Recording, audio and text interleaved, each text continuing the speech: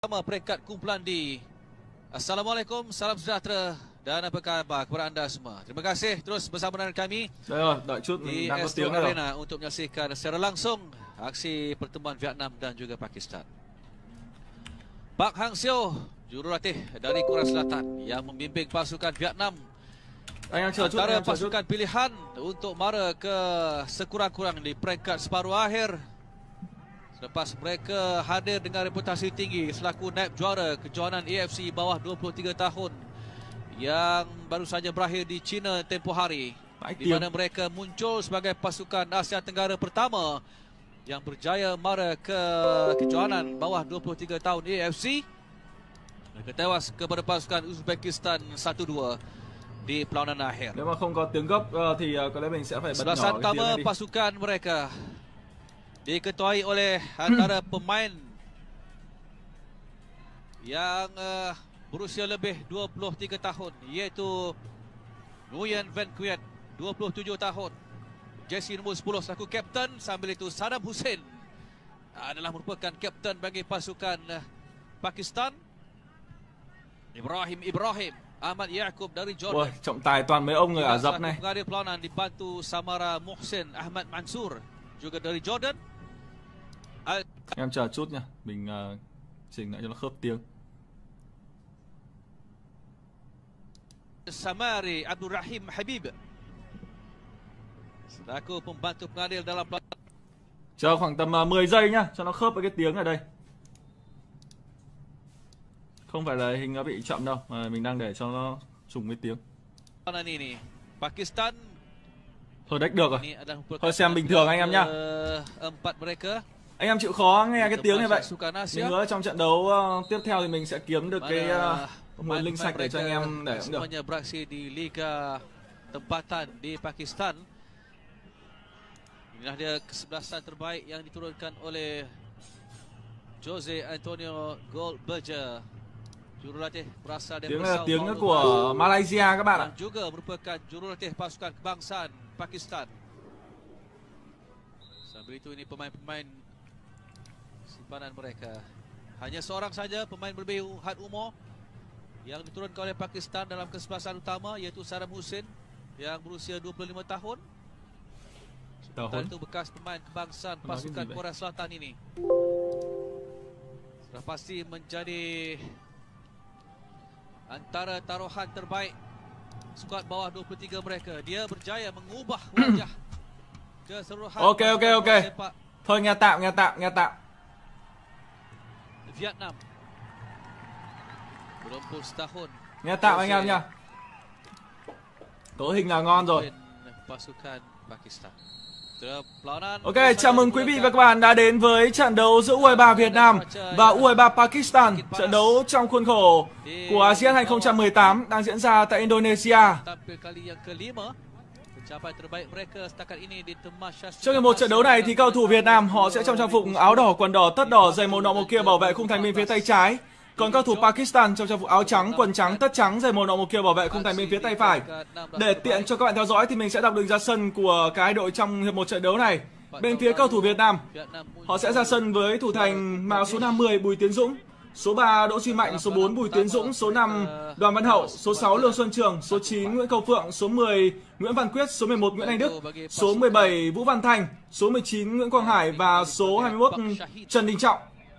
Trong khi đó bên phía của cầu thủ Pakistan thì mình không biết ai với ai cả. Tuy nhiên thì thôi có lẽ là mình cũng không biết được. Chúng ta chú ý vào đội tuyển Việt Nam thôi. Còn tên mấy ông kia mình sẽ đọc theo số áo.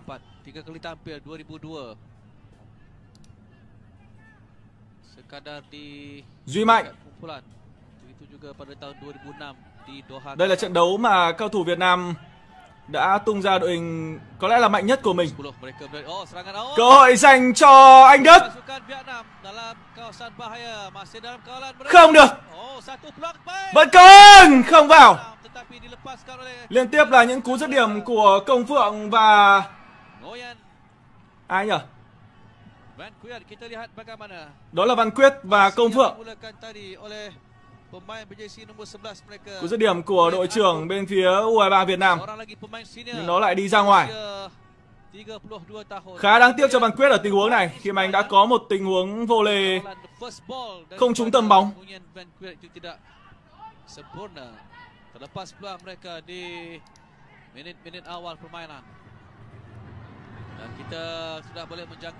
Tiếp tục là Công Phượng. Quả phạt góc đầu tiên dành cho các thủ U23 Việt Nam.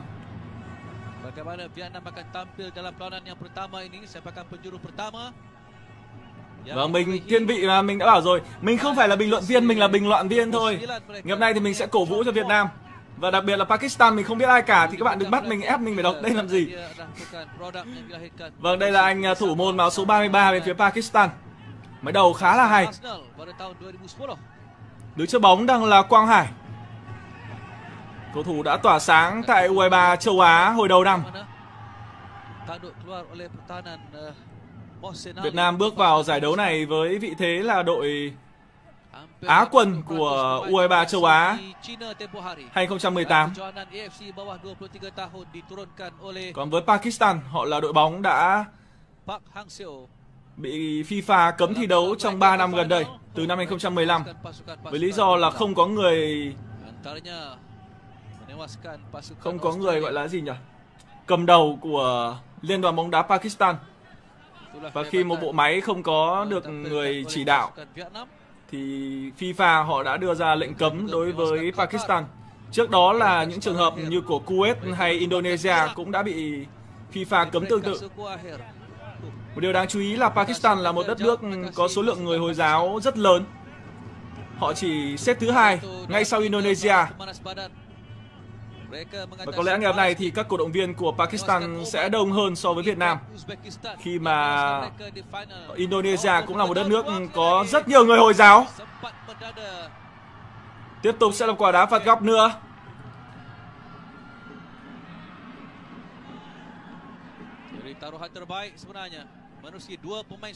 Việc có được nhiều bàn thắng trong trận đấu này là mục tiêu quan trọng mà thầy trò huấn luyện viên Park Hang-seo cần phải làm được, khi mà những đối thủ còn lại của Việt Nam là Nepal và Nhật Bản.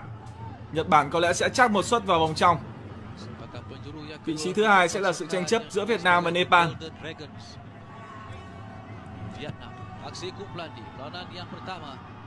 Quả đá phạt góc không tốt.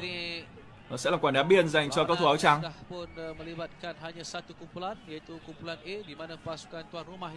Có biết YouTube còn sống không nhỉ? Link YouTube còn không anh em?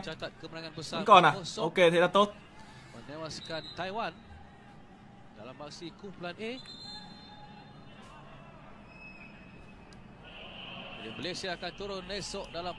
Chiếu bắt số lạc thì anh em xem ở link 1 và link 3 nha, dần dần đều đều ra chứ đừng xem tập trung ở một link, nó sẽ rất là lag.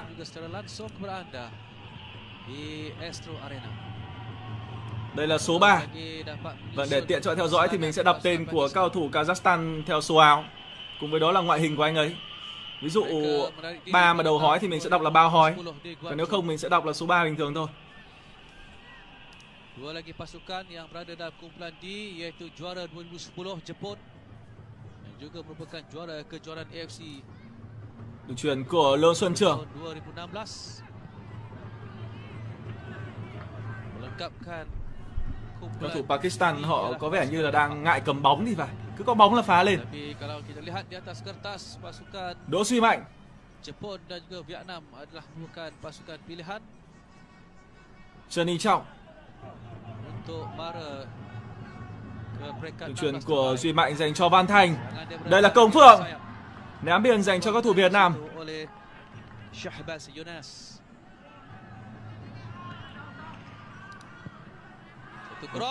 Coi không được.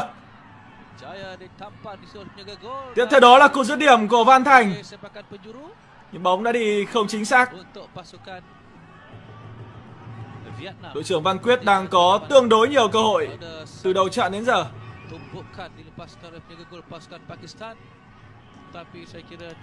Mình xin phép clear kênh chat một chút cho nó đỡ bị lag nha. Đông người quá.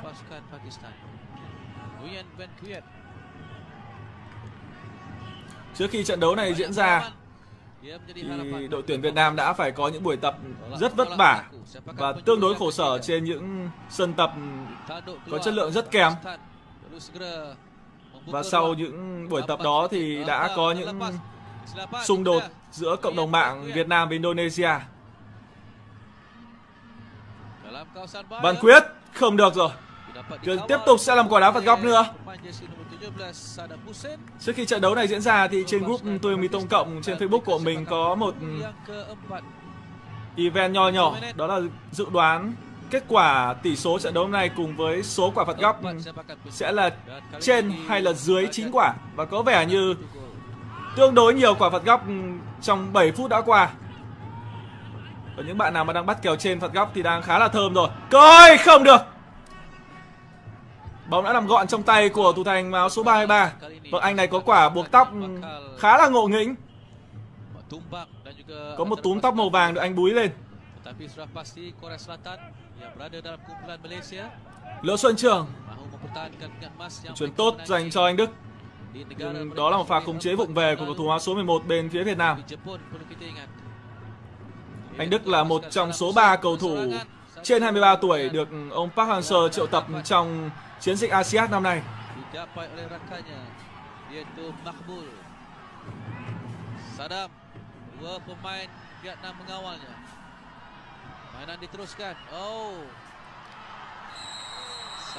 Đã có những va chạm rồi.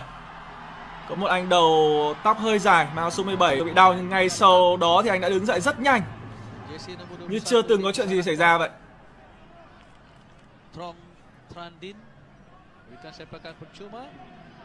Thật đáng tiếc khi ngày hôm nay chúng ta không có được âm thanh gấp của trận đấu này. Vẫn đang có những tiếng bình luận của bình luận viên bên phía đài Malaysia nghe khá là khó chịu. Trước đó thì đội tuyển bóng ném của Malaysia đã bị vùi dập trước đội tuyển bóng ném của Qatar. Và có vẻ như là anh bình luận viên này vẫn đang chưa hoàn hồn. Đã có những va chạm của hai cầu thủ bên phía Pakistan. Vâng, anh thủ môn đang... Anh này kiểu như nhõng nhẽo vậy. Thanh niên này nhìn khá là đáng yêu. Ôi ôi, pha va chạm rất mạnh. Đó là pha treo bóng của Đoàn Văn Hậu. Mặc dù chưa kiến tạo cho những đồng đội có thể lập công, nhưng cũng đã khiến cho đội bạn va chạm với nhau. Vâng, anh này thì vẫn đang đau rồi, không biết là có thi đấu nữa hay không. Thực sự là mái tóc rất là đáng yêu. Còn đây là huấn luyện viên trưởng bên phía Pakistan. Ông gì thì tôi cũng không biết tên. Người vừa ngồi dậy đó là Sabat, cầu thủ mang số 13.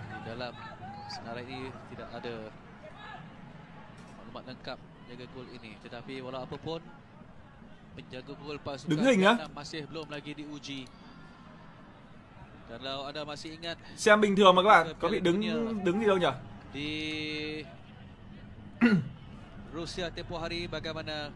Anh em vẫn xem ngon chứ?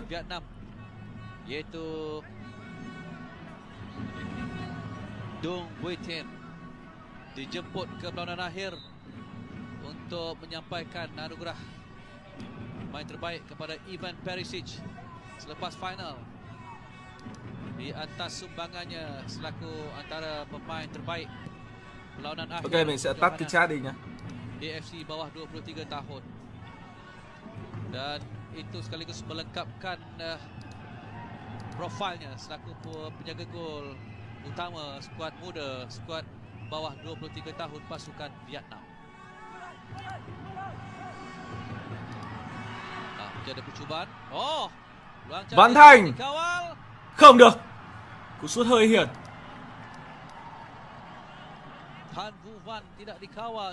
Xem bình thường mà có sập sủng gì đâu. Bạn nào không xem được có thể chuyển qua YouTube nha.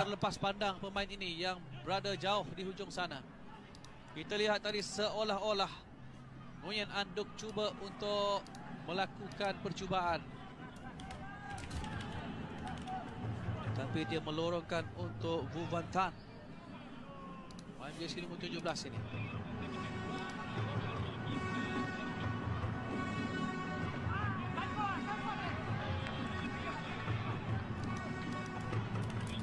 Setakat ini penguasaan saya kira 80 hingga 90%.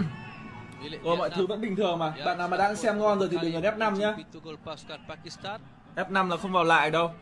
Khi mà trận đấu này đang rất nhiều người xem và nó đang bị nghẽn đường vào rồi.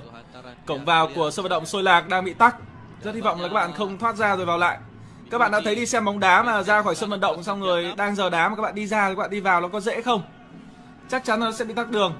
Nên là các bạn nào đã xem ổn rồi thì chớ F5. Cũng như nếu như nó bị dừng lại thì các bạn ấn vào play cũng như là pause lại một lần thôi. Còn trên YouTube thì vẫn đang xem rất là bình thường.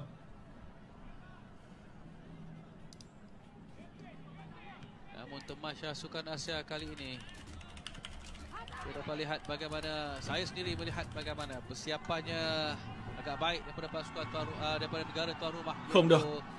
Tiếp tục là đường truyền nữa của Lương Xuân Trường. Cuma ada beberapa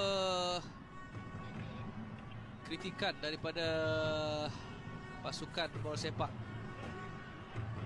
apabila Vietnam ini mereka sebenarnya juga ada membuat aduan tentang layanan yang kurang baik diberikan oleh Indonesia. Jadi kita harap dia tidak akan berlaku kepada skuad Dato' Kim Sui. Đây là 13. Walaupun Kim Sui juga melahirkan 13 truyền cho số 3.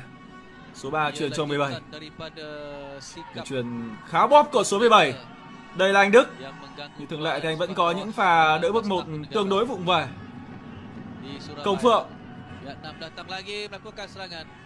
Masih dalam kawasan Pakistan. Saddam Hussein turun ke bawah. Pha xử lý rất khéo của 17. 17 chính là đội trưởng của Pakistan trong trận đấu này. Nhưng sau đó là một pha cắt bóng hay hơn của cầu thủ áo số 17 bên phía Việt Nam, đó là Văn Thành. Một pha treo bóng hơi sâu. Jadi kepada anda yang baru saja bersama dengan kami di Astro Arena, kami bawakan kepada anda secara langsung aksi pertemuan antara pasukan Vietnam dan juga Pakistan. Aksi pertama peringkat kumpulan D turut dibarisi oleh Jepun dan juga Nepal. Dan insyaAllah pada sebelah malam nanti kami akan bawakan pula pertemuan di antara pasukan, satu lagi pasukan Asia Tenggara, iaitu pasukan Thailand yang akan menentang juara 20. Ok, mình đã tìm ra được vì sao lý do nó bị lag ở trên web rồi. Đợi chút để mình chỉnh lại nha. Pertama esok menentang Kyrgyzstan. Akan kami bawakan secara langsung. Sambil itu kita perhatikan bagaimana satu tackle yang dilakukan di situ oleh Nguyen Quang Hai. Berikan sepakan yang percuma kedua kepada pasukan Pakistan. Zainul Abidin Ishak dalam kotak penalti. Inilah saya kira jarak yang paling jauh. Rồi mình chỉnh lại đấy, hy vọng là anh em xem sẽ ổn. Pasukan Vietnam. Dan mungkin ini kali pertama. Rồi thì mình để một vài cái chế độ để chống ăn cắp link, thành ra là khiến anh em bị khi mà đông quá nó sẽ hơi lag chút. Mình đã bỏ cái đó đi rồi. Các bạn check lại xem nó xem ok chưa nha. Bạn nào mà đang xem bình thường thì không phải F5 gì đâu.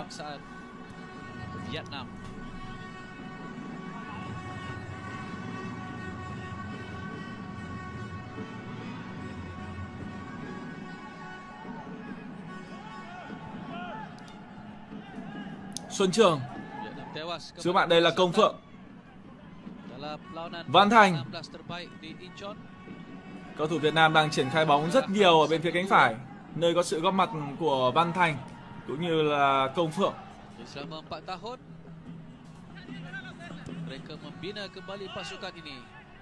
Và đánh gót không choi cả của Đoàn Văn Hậu. Đang là Đoàn Văn Hậu. Anh Đức.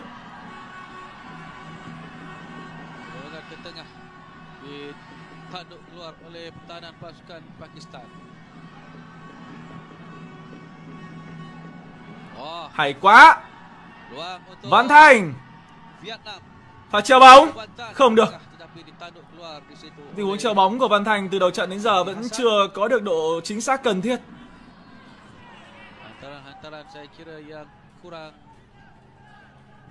tepat kepada rakan. Jadi punca antara Pakistan gagal untuk pha phá bóng an toàn của cầu thủ áo số 13. Cipta serangan ke kubu pasukan Vietnam.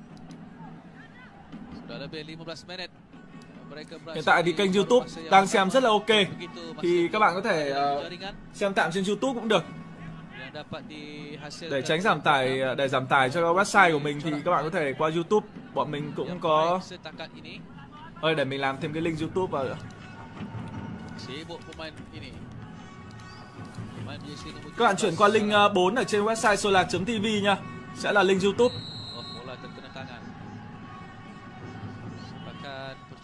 Pakistan. Dari setakat ini kemenangan terbesar diraih oleh pasukan Indonesia. Malaysia akan bersama dengan Kyrgyzstan, Korea Selatan dan juga Bahrain. Jadi tugas getir sebenarnya untuk anak buah Datuk Kim Su bagi melepasi peringkat kumpulan. Korea Selatan, apa ceritalah, rekod mereka di Sukan Asia. Sion Hon Min mungkin akan menjadi antara main yang akan bawa kejayaan kepada pasukan Korea Selatan selepas. Ok, quay trở lại với trận đấu hôm nay, phút thứ 19 và tỷ số vẫn đang là 0-0. Việt Nam vẫn đang là đội bóng kiểm soát bóng nhiều hơn, nhưng những cơ hội của chúng ta tạo ra thì vẫn chưa thật sự rõ ràng. Trong khi đó thì Pakistan với những tình huống lên bóng khá yếu ớt của mình thì họ vẫn chưa tạo ra được bất kỳ một cơ hội nào. Quang Hải, Văn Quyết, Đoàn Văn Hậu, Văn Quyết, và chào bóng của Văn Quyết không được. Sẽ là tình huống phát bóng lên dành cho các thủ Pakistan.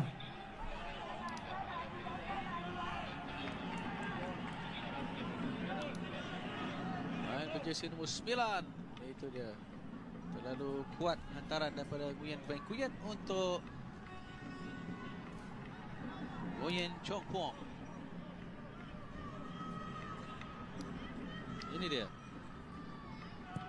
pemain yang digelar sebagai Vietnam Messi.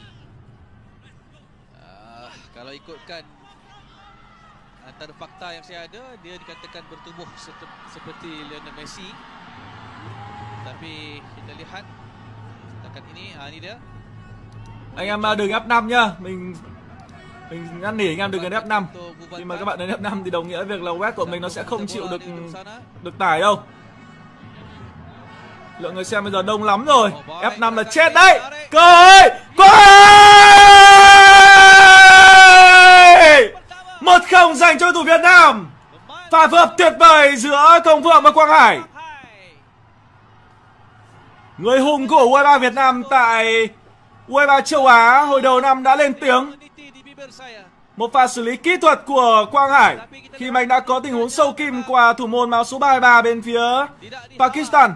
Pha phối hợp rất hay và chưa hề việt vị. Rất nhanh. Pha vợ 1-2 tuyệt vời của cầu thủ U23 Việt Nam. Còn đây là tình huống ăn mừng của những người đã để lại dấu giày trong bàn thắng vừa rồi, Công Phượng và Quang Hải.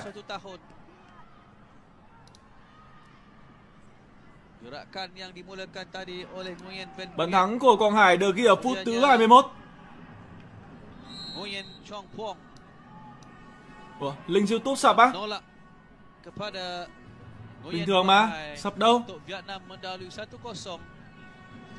Di aksi separuh masa yang pertama. Jadi saya kira tekanan berat. Và bây giờ chắc chắn với bàn thắng của Quang Hải thì cầu thủ Việt Nam sẽ dễ đá hơn rất nhiều. Mục tiêu của chúng ta trận đấu này không phải là thắng, mà là phải thắng rất đậm. Ada banyak faktor sebenarnya. Untuk pasukan Pakistan dianggap antara pasukan yang mungkin akan terkeluar lebih awal. Kalau nak diikutkan, Nepal mungkin saingan mereka dalam kumpulan ini, kerana selepas ini pasukan Pakistan akan turut berdepan dengan pasukan Jepun dalam aksi kumpulan D.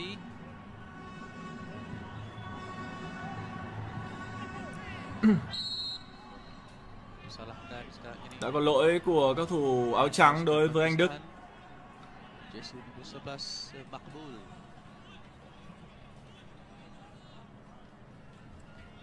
Mặc dù cầu thủ U23 Việt Nam đã có bàn thắng, nhưng ở tình huống vừa rồi thì ông Park Hang-seo không ăn mừng. Một khuôn mặt khá trầm ngâm.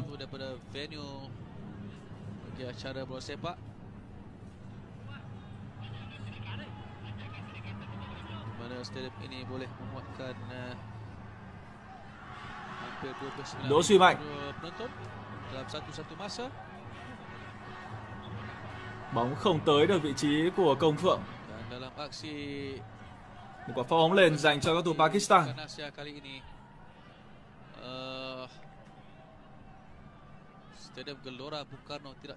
Hiện tại thì website solar.tv đã ổn định trở lại rồi. Các bạn có thể truy cập vào link 1 hoặc là link 2, link 3. Hoặc những bạn nào muốn xem kênh YouTube thì có thể vào link 4. Minit yang ke-21. Jadi pemisah apabila Nguyen Quang Hai menjaringkan gol pendahuluan untuk pasukan Vietnam, dan kini mereka datang lagi. Anh Đức sút khá mạnh nhưng bóng đi đúng vào vị trí của thủ môn số 323. Mình lên trên mấy cái web xem là có số áo cũng là tên của mấy ông này.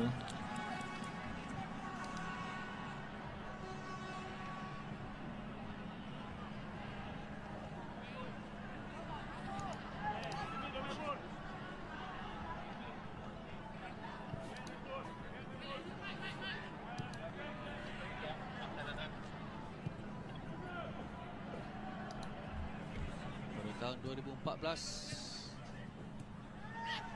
Pakistan tewas kedua-dua pelaran di peringkat kumpulan untuk menuju tangga yang tercorot di Incheon. Không có đội hình của mấy ông kia nhỉ? Satu gerakan menarik daripada pasukan Pakistan, tapi hantaran yang dilakukan tadi oleh Muhammad Riaz gagal untuk menemui rakan. Counter attack, tapi dipersalahkan pula Nguyen Anduk.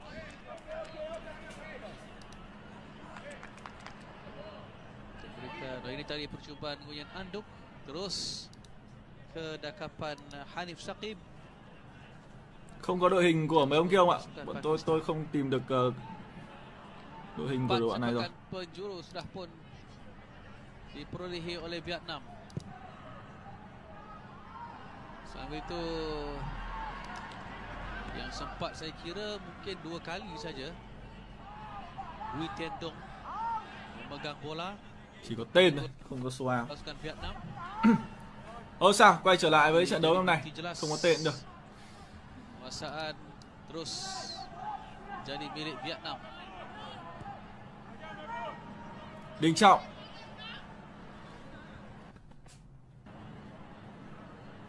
Kalau kita lihatkan kedudukan kumpulan D ini tidak Tiến Dũng untuk pasukan Vietnam.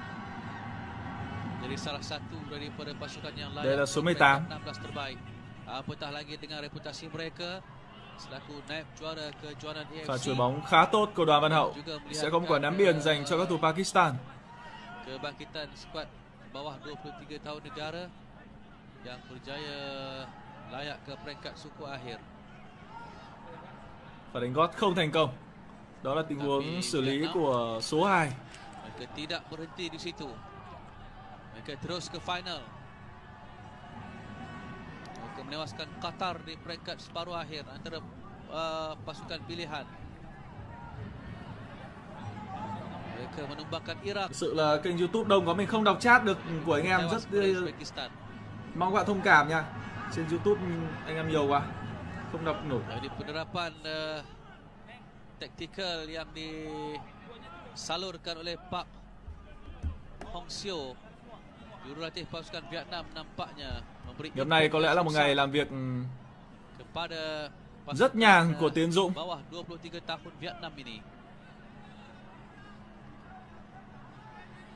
Cầu thủ Pakistan vẫn chưa tung ra được nổi một cú dứt điểm nào trong suốt 27 phút đã qua.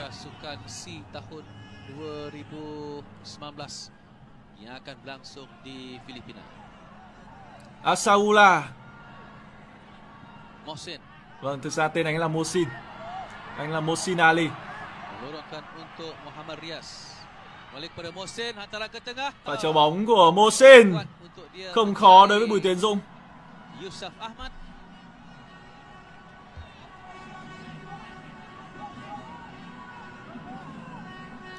Itu barulah sekali kita dapat lihat satu cross dapat dilakukan oleh Pakistan dalam kawasan di pasukan Vietnam.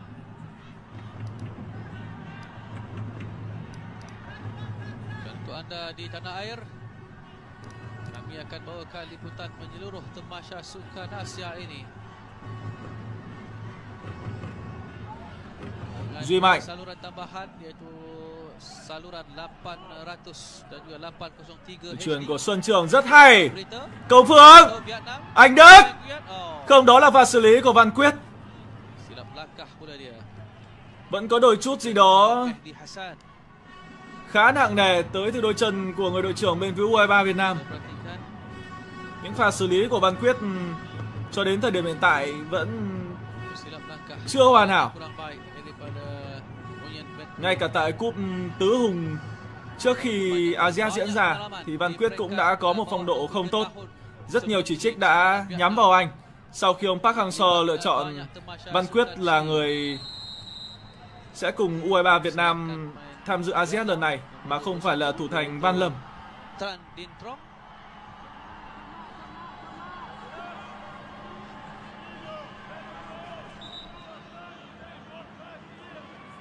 Ibrahim Ahmad Yaqub dari Jordan. Vừa rồi là pha xoạc bóng của Đình Trọng và anh đã bị thổi phạt.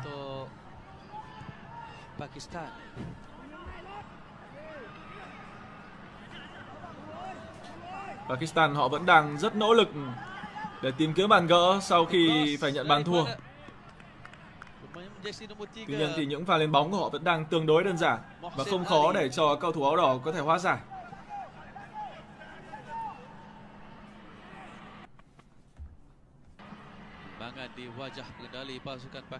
Xuân Trường.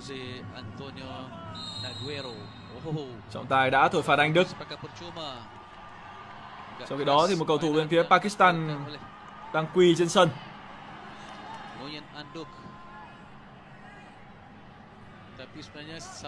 Người và bị đau đó là Asanullah.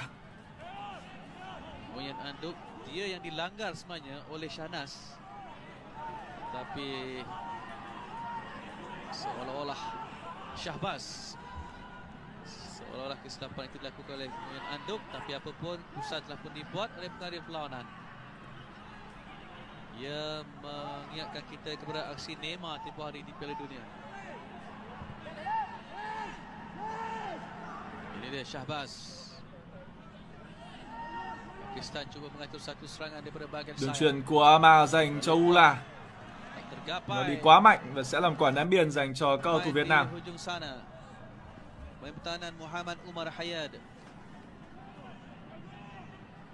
Seringkali tersekat di kawasan middle third pasukan Vietnam.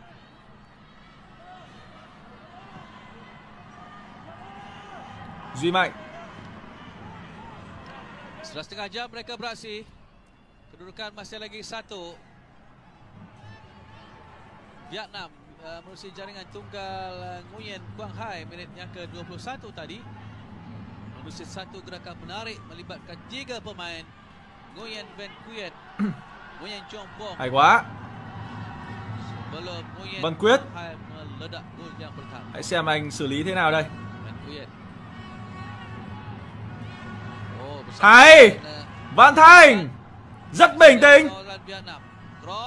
Ôi giời ơi, chuyền phí quá.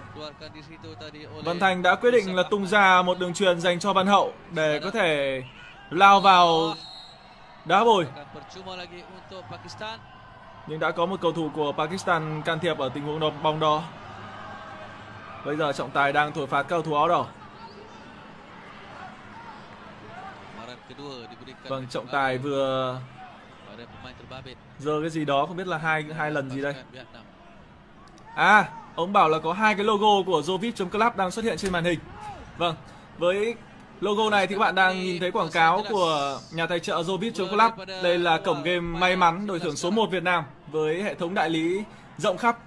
Các bạn thể truy cập ngay vào Zovip.club sau khi trận đấu này kết thúc để có thể tìm hiểu thêm về website này. Quay trở lại với trận đấu hôm nay. Một pha đá phạt của cầu thủ Pakistan. Không được rồi. Bóng đã nằm gọn trong tay của Tiến Dũng. Jaga gol utama untuk pasukan bawah 23 tahun. Pasukan Vietnam yang dinobat sebagai penjaga gol terbaik di kejuaraan AFC bawah 23 tahun. Trận đấu vẫn đang tương đối một chiều nhưng về phía Việt Nam. Ôi trời ơi, làm cái gì vậy? Pha xử lý không an toàn của Đình Trọng. Coi! Không được. Satu kesilapan pertahanan, kelegaan yang tidak sepatutnya mereka dilakukan oleh pertahanan. Kita lihat bagaimana. Đó là một pha xử lý rất lỗi của Đình Trọng. Thật may khi cầu thủ áo trắng không thể tận dụng được cơ hội vừa rồi. Di belakangnya. Dia terleka seketika. Mungkin dia tidak dapat mengesan ada pemain yang berada hampir di belakangnya. Dia mahu melakukan back pass tadi. Xuân Trường. Đây là Quang Hải. Rất bình tĩnh.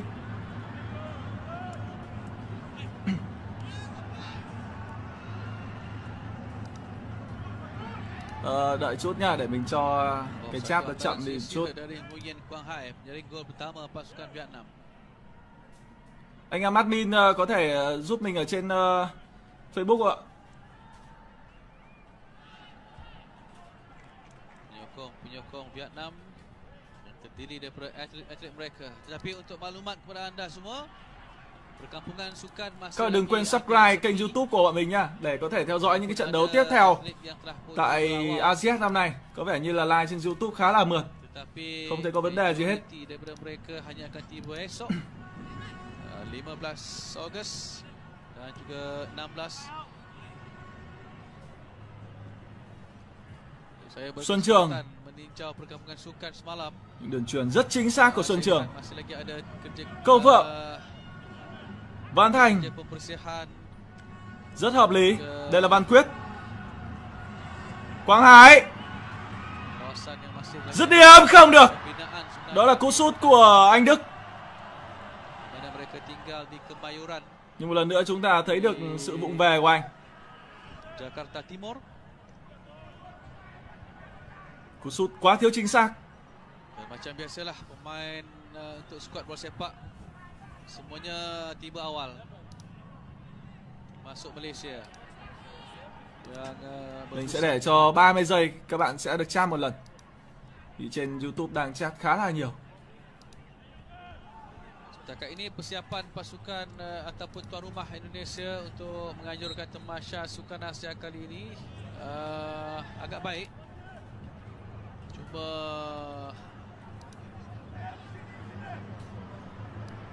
kesesakan lalu lintas memang tak boleh nak dielak. Jadi setiap pengunjung dan juga penonton perlu merancang lebih awal, keluar lebih awal untuk ke destinasi. Walaupun upacara pembukaan masih belum lagi berlangsung, tapi saya dapat lihat kesesakannya semakin tidak dapat dibendung apabila ramai penduduk-penduduk tempatan daripada luar Jakarta yang sudah mula membanjiri kota raya ini, terutamanya apabila mereka bakal menyambut hari kebangsaan mereka pada 17 Ogos nanti. Cái chất chậm đó nhỉ? Sao kích rồi mà không được? Itulah yang dapat saya kongsikan antara pengalaman saya setakat ini berada di Jakarta.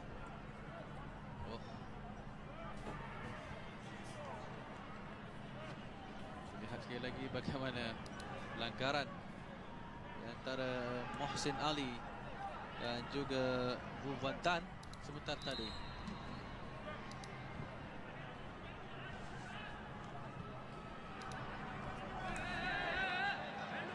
Jadi setakat ini baru saja satu gol dapat dihasilkan dalam perlawanan antara Vietnam dan juga Pakistan. Di sebalik penguasaan yang ditunjukkan oleh skuad The Golden Dragons dengan aksi terpuji ditampilkan ketua pasukan Nguyen Ben Quyet.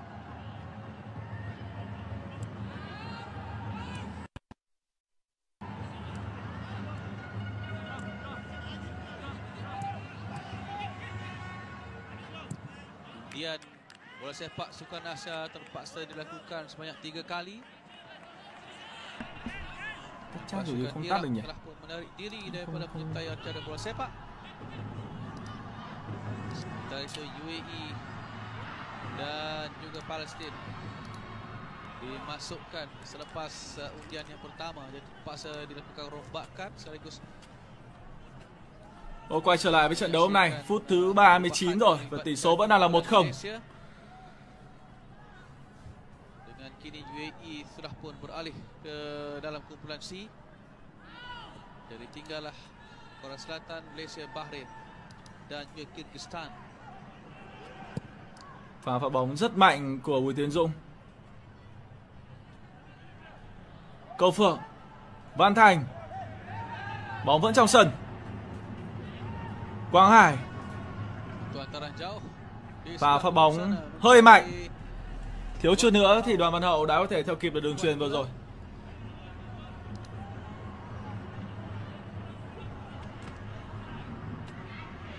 Jurulatih daripada Brazil ini memikul 2 tanggungjawab besar. Memimpin pasukan bawah 23 tahun dan juga pasukan senior Pakistan. Tapi dia hanya memilih untuk menurunkan hanya Saddam Hussein, pemain yang melebihi umur. Itu pun Saddam Hussein hanyalah berusia 25 tahun. Nguyen Ben Quyet. Van Quyet. Di bahagian tengah ini. Main versi nombor 9 tapi keluar. Không được. Mendapat dikeluarkan. Cơ hội đã trôi qua. Shahbaz Yunus. Một đường chuyền hơi nhẹ của Văn Quyết. Và anh Đức thì lại di chuyển hơi chậm.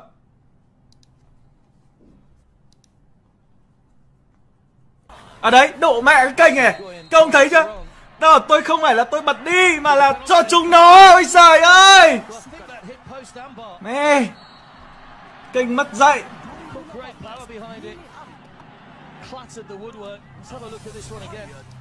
Đấy nhá, các ông làm chứng nhá. Đây là cái kênh này nó bật nhá, không phải tôi bật nhá.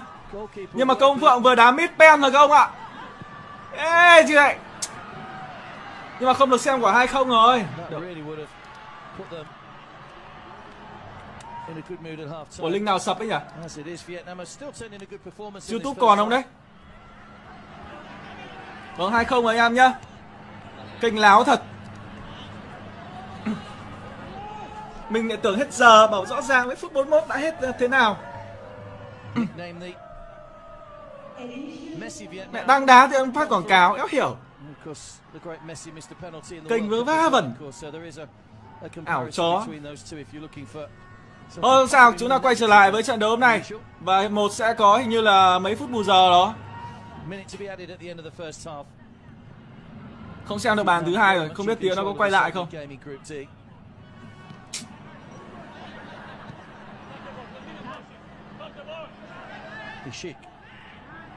Là mình tưởng hết giờ thì mình cho sang màn hình chờ.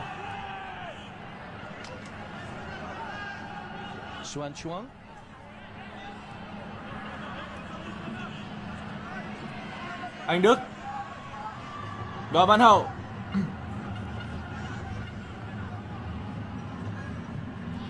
Không được. Tiếp tục là một cú dứt điểm thiếu chính xác nữa của anh Đức. And that continues to be a threat though. Certainly one for Pakistan to watch in the second half.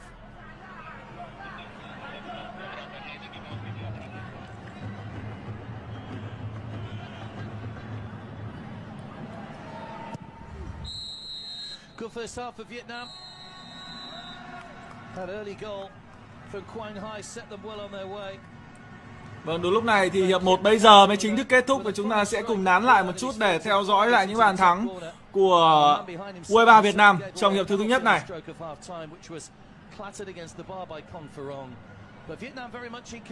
Vâng, vậy là bàn thắng của Văn Quyết ở phút thứ 41, đúng cái lúc mà nó bị dừng luôn đấy các ông ạ. Đúng cái lúc nó dừng thì là nó có bàn thắng của Văn Quyết. U23 Việt Nam trong hiệp thứ nhất này. Đây là pha bỏ lỡ của Văn Quyết ở đầu trận.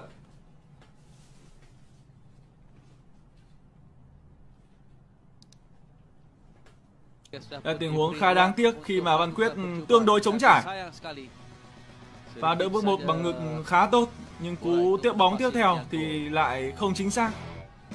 Nếu như chuẩn xác hơn thì có lẽ đã có bàn mở tỷ số sớm cho Việt Nam.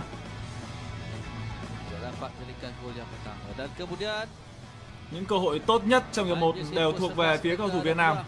Trong khi đó thì Pakistan họ không có quá nhiều những pha lên bóng. Chúng ta cùng xem lại, cùng chờ để xem lại bàn thắng của Văn Quyết xem thế nào. Lúc nãy thì đang chuẩn bị có bàn thắng thì đài truyền hình nó chuyển qua quảng cáo. Tôi không hiểu thằng đạo diễn hình nó ăn nó học kiểu gì mà nó lại làm được cái trò như thế ạ. Người ta chuẩn bị ghi bàn thì nó chuyển sang quảng cáo, nó bật quảng cáo, rất khó hiểu.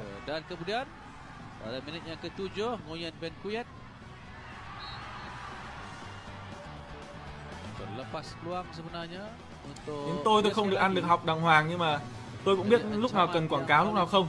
Ví dụ như lúc này chúng ta không có cái gì này, thì các bạn đang nhìn thấy quảng cáo của Zovip.club ở bên dưới màn hình. Zovip.club, cổng game may mắn đổi thưởng số 1 Việt Nam. Các bạn hãy truy cập vào website Zovip.club để tìm hiểu thêm rất nhiều game dân gian, game đổi thưởng, game chẵn lẻ rồi tài xỉu các kiểu là đều có ở đây. Các bạn truy cập ngay vào Zovip.club để tìm hiểu thêm nha. Quay trở lại với những diễn biến chính của hiệp 1 trận đấu ngày hôm nay. Chúng ta vừa xem lại cú dứt điểm của Văn Thành. Đấy, quảng cáo như tôi có phải là nó không phản cảm không, mà nó lại rất là hợp lý. Cái tình huống mà chúng ta đang xem lại cái này, quảng cáo nó rất là thuận tai. Chỉ còn đang trong trận đấu thì nó bật quảng cáo nên tôi không hiểu là để làm gì. Đấy, bật lên còn bị chửi, bật làm cái gì không biết. Còn đây là pha treo bóng của Văn Quyết.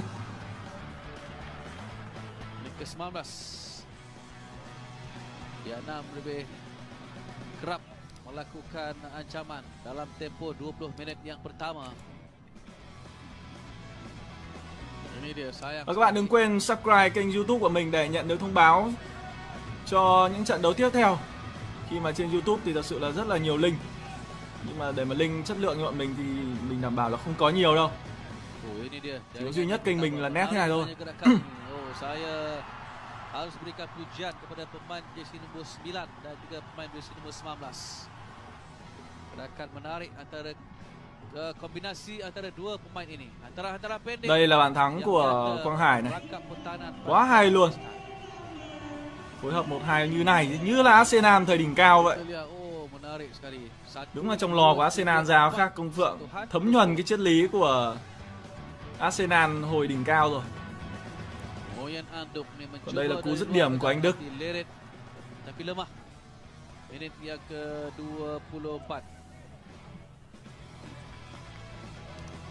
À đây rồi.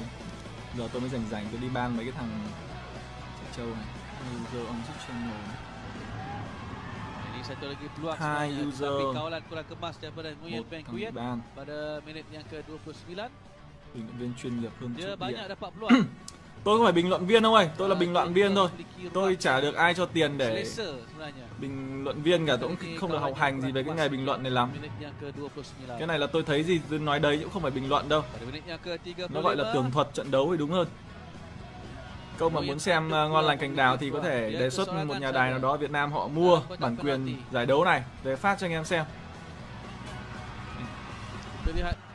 Tinggi percubaan daripada pemain ini, pemain yang paling veteran lah untuk pasukan Vietnam. Tapi sayang sekali sepakannya lambung tinggi. Diikuti pada minit yang ke-37. Untuk rekod yang saya ada ni, Tidak ada satu pun percubaan yang mampu dilakukan oleh pasukan Pakistan.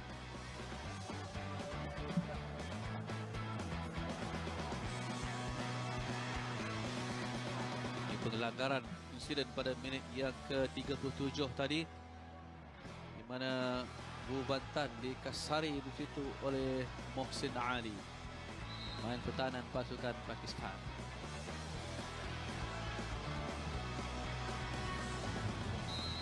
Mereka percuma minit yang ke-41 ini.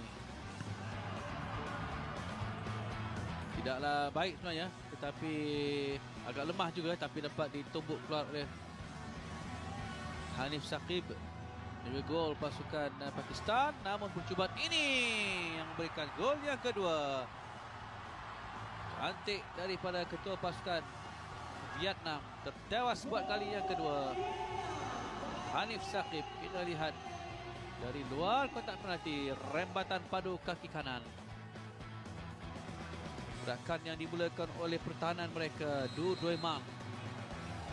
Dan kemudian bijak Nguyen Van Kuyet memperdaya Mehdi sebelum melepaskan satu rembatan padu kaki kanan.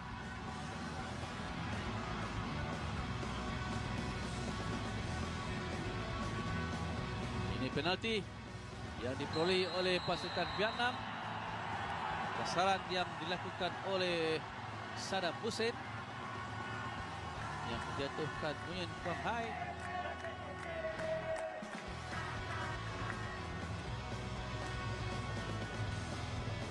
Tapi daripada pandangan ini memang jelas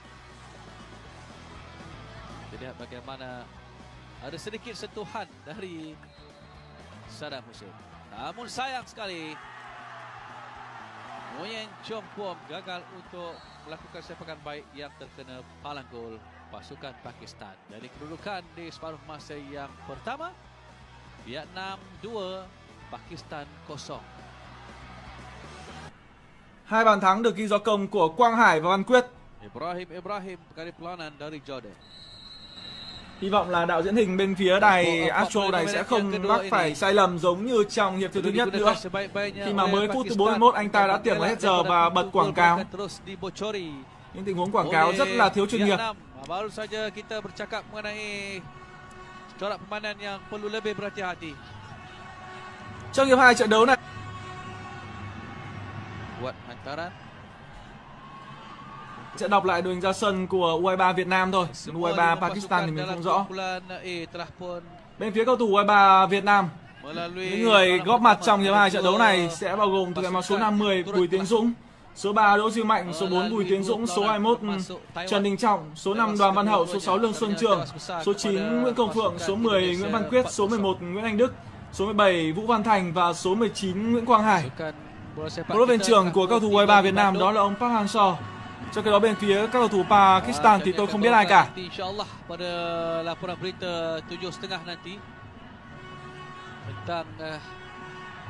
Hay quá. Công Phượng.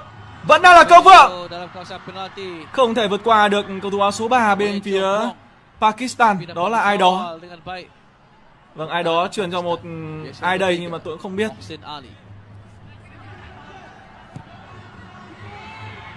Không được rồi. Đó là pha treo bóng có lẽ là của Vũ Văn Thành. Saya kira ini mungkin penampilan terakhirnya bersama dengan pasukan bawah 23 tahun Vietnam di Tamasya Sukan Asia. Usianya 32 tahun kini. Quang Hải. Đường chuyền rất hay. Nhưng vẫn là những pha bóng xử lý khá vụng về của anh Đức. Từ đầu trận đến giờ thì những tình huống đỡ bước một của anh Đức đều để bóng văng ra khá xa. Ôi rồi ôi, thủ môn. Cơ hội, rồi ôi, đến quả chuyền ông cũng chuyền hỏng nữa. Còn tôi nghĩ là cần tạo điều kiện cho Văn Toàn.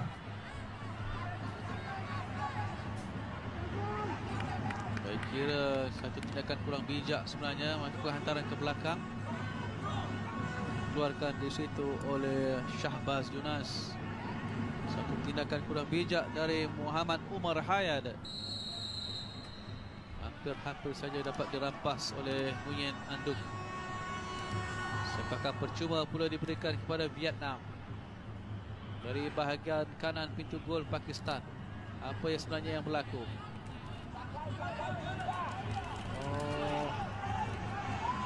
Kita tahu sama ada ini keputusan yang betul daripada pengadil ataupun tidak. Tidak ada bantahan daripada pemain-pemain Pakistan. Sepakan percuma. Quả đá phạt dành cho các thủ U23 Việt Nam. Cú đá bóng an toàn. Sau đó là cú sút lên rời của một cầu thủ nào đó. Vậy là đã có sự thay đổi người trong hiệp thứ hai khi mà Đỗ Hùng Dũng đã được đưa vào sân. Không biết là anh thay cho ai đây?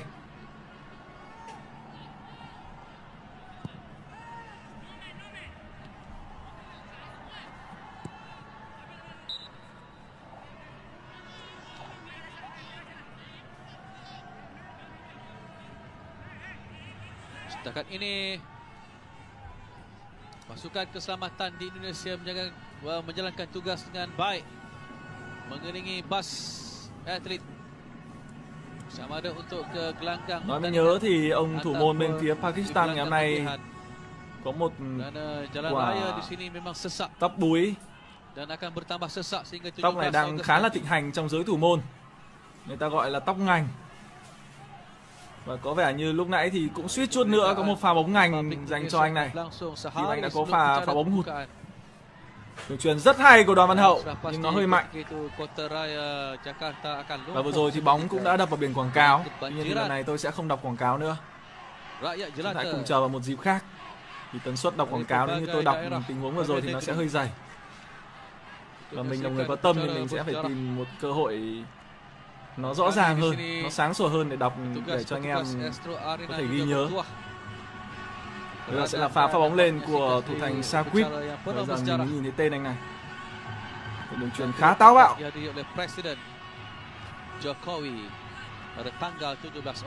Đã có lỗi của một cầu thủ bên phía Việt Nam.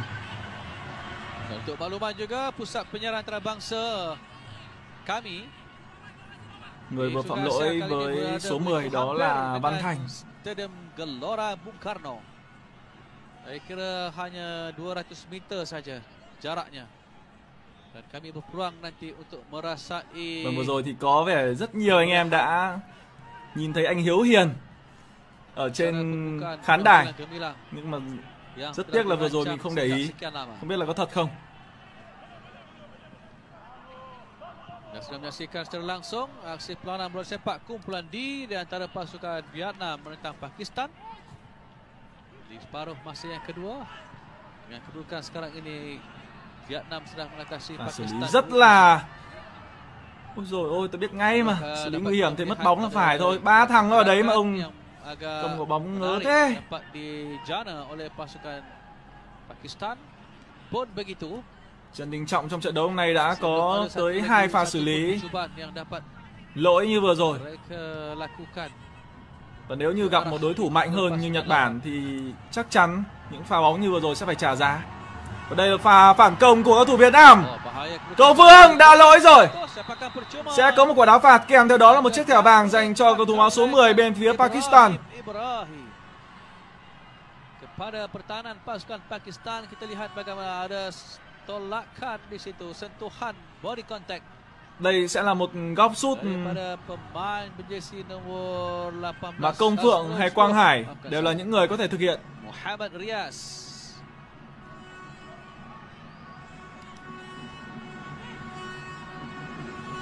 Kad kuning pertama perlawanan dilayangkan kepada Muhammad Rias pada minit yang ke-53.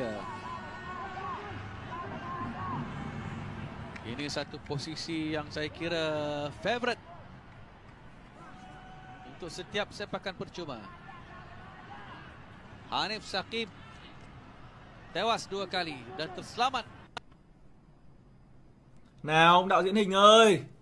Vâng, nó lại khá giống với cái tình huống ở hiệp 1 rồi. Vâng, sao nó lại tự nhiên lại pau lại làm cái gì nhỉ?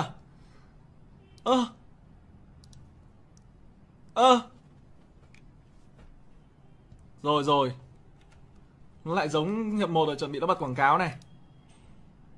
Mê. Không có tiếng. À đây rồi. Cái thằng đạo diễn hình. Và chúng ta hãy chờ xem. Có đến 3 cầu thủ đang đứng trước bóng. Văn Thành, Quang Hải và Văn Quyết. Rồi. Cái gì đây?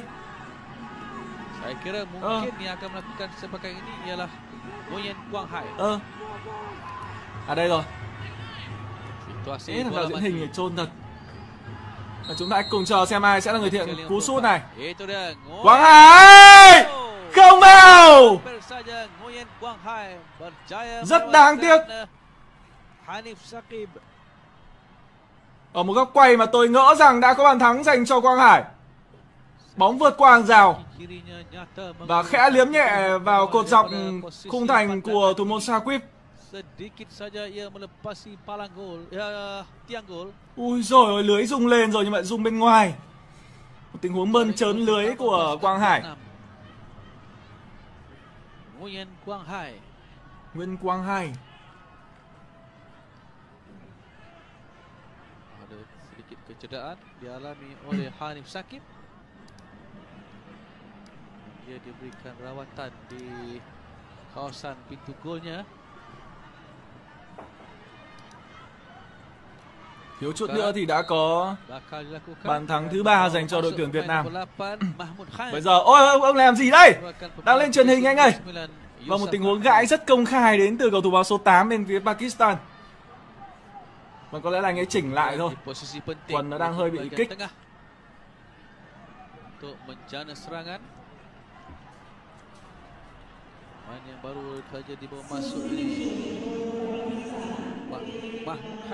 Berusia 27 tahun. Jadi dia merupakan pemain phút thứ 55 của trận đấu và tỷ số vẫn đang là 2-0. Untuk pasukan Pakistan selain daripada Saddam Hussein, Mahmud Khan. Tahanan pemain tengah untuk pasukan. Vâng, có vài bạn đang bảo đọc quảng cáo đi rồi. Tôi quên mất, rõ ràng tình huống vừa rồi bóng chết hơi lâu. Anh Đức, hay quá anh Đức. Không được. Quyền vẫn còn. Đoàn Văn Hậu siêu phẩm nào em ơi. Không vào. Bóng đập vào người của Văn Quyết và đi ra hết đầu bên ngang. Phát bóng lên dành cho cầu thủ Pakistan. Kena pertahanan pasukan Pakistan. Đoàn Văn Hậu. Kita lihat bagaimana sepakannya terkena. Vâng, với những bạn muốn để yên xem không có bình luận thì các bạn mình sẽ hướng dẫn các bạn rất là đơn giản thôi. Trên điện thoại thì nó có nút giảm volume, các bạn hãy giữ chặt cho đến khi hiện ra một cái loa và có dấu gạch ngang. Hoặc là trên YouTube các bạn có thể click vào nút âm lượng để tắt đi. Trên website solark.tv cũng tương tự. Hiện tại thì thời đại công nghệ rất là cao rồi. Mình hy vọng là các bạn sẽ biết cách sử dụng những cái chức năng này. Quay trở lại với trận đấu hôm nay. Đây là Văn Quyết. Bóng đến chân của cầu thủ áo trắng. 13. Đây là số 2. Số 2 truyền cho số 4. Số 4 truyền về cho thủ môn. Yang melibatkan pertemuan di antara pasukan Malaysia menentang Indonesia. Yang akan diulas oleh đường truyền tương đối khó hiểu. Hafizal Hamad. Một quả đá biên dành cho cầu thủ áo trắng. Jadi kami akan bawakan terus menerus laporan aksi-aksi terbaik. Dan diharapkan selepas ini vâng, tên anh là Uma. Tumpukan kepada aksi bola balik yang melibatkan Malaysia. Rất là loằng ngoằng. Và tiếp tục Uma sẽ là người thực hiện quả đá biên này.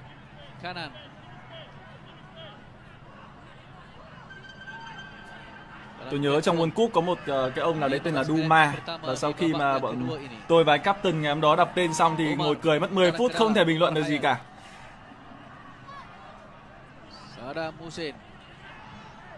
Cú đánh đầu pha bóng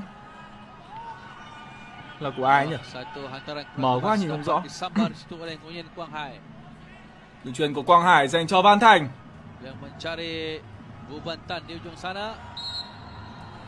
Trọng tài xác định đã có lỗi.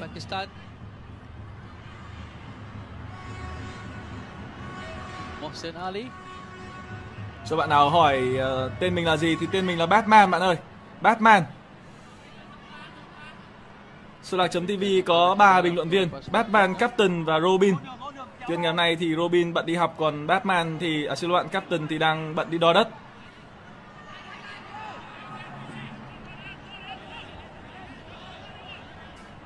Sau khi hoạt động trong đội Avenger được gần 5 năm thì anh cũng đã tích cóp cho mình được một khoản tiền nhỏ và sắm một miếng đất chuẩn bị lấy vợ rồi.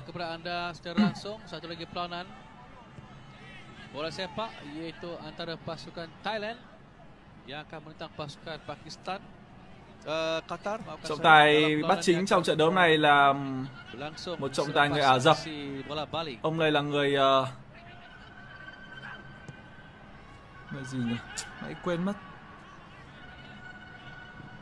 Nói chung là khu Trung Đông, tôi quên mất là ở đâu rồi. Tôi đọc là Văn Thanh mà tôi đọc là Văn Thành đâu. Ông lại tôi đọc rất rõ là Văn Thanh. Có thể là trong lúc đấy tôi nhấn nhá gì đó khiến chữ Thanh nó nghe hơi giống chữ Thành. Chứ thật sự là tôi đọc là Văn Thanh.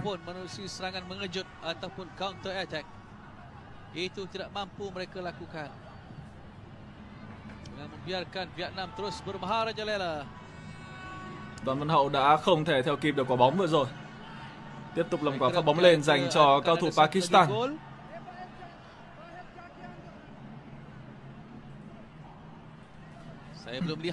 Đúng rồi, trọng tài người Jordan. Đúng rồi, trọng tài người Jordan. Còn hai vị trợ lý trọng tài là người Kazakhstan.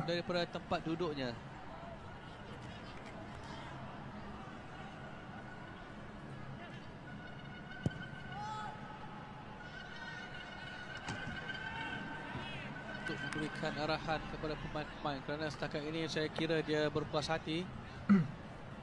Cuma agak sedikit tenggelam ialah Nguyen Chong Kwok.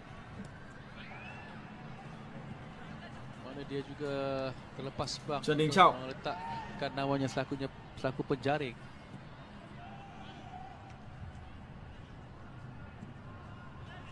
Rất quyết liệt. Apabila gagal menyudahkan sepakan penalti. 18.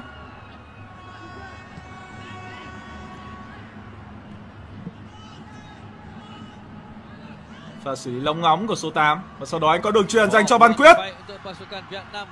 Công Phượng kịp không? Không được rồi. Công Phượng đã đẩy bóng hơi dài khiến cho pha xử lý tiếp theo của anh không được như ý. Bây giờ phản công dành cho các thủ Pakistan. Không được. Nhưng đã có lỗi của Đỗ Duy Mạnh. Người bị phạm lỗi đó là Riyad. Không phải Đỗ Duy Mạnh mà là Trần Đình Trọng. Trần Đình Trọng. Huấn luyện viên đọc nghe khá là hay.